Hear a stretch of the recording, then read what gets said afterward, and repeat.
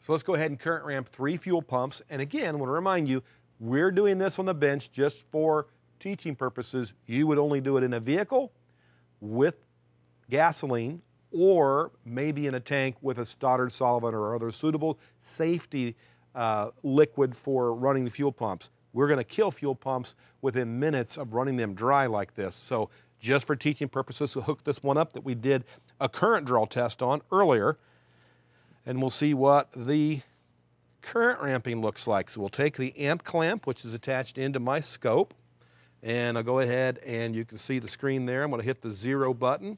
I got 1 millivolt equals 100 milliamps.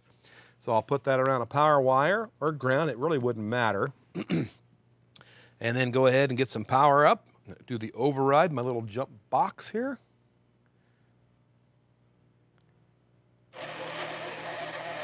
And that's not the best looking pattern I've ever seen. So there are quite a few irregularities here. We'll move over to the next pump. This little guy over here has already got some jumper wires on him. And see what it looks like on a current ramping. Now that's more like it. That's what I'm used to seeing.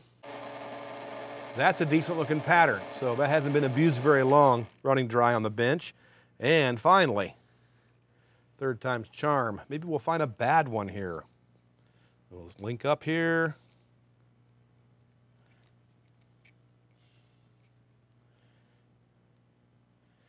My override.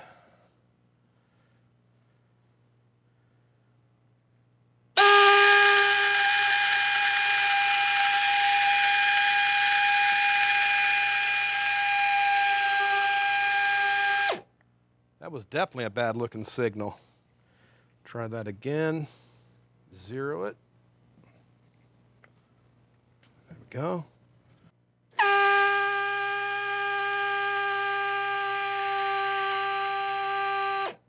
So you see some really noisy, nasty, highly erratic looking patterns. That's your indication you've got problems with a fuel pump electrically. So it may be putting out pressure. It may be inadequate pressure. It could be intermittently inadequate pressure or intermittently inoperative. When it's running and you catch it with the amp clamp and the oscilloscope, that's like the MRI looking into the heart of the inside of the fuel pump.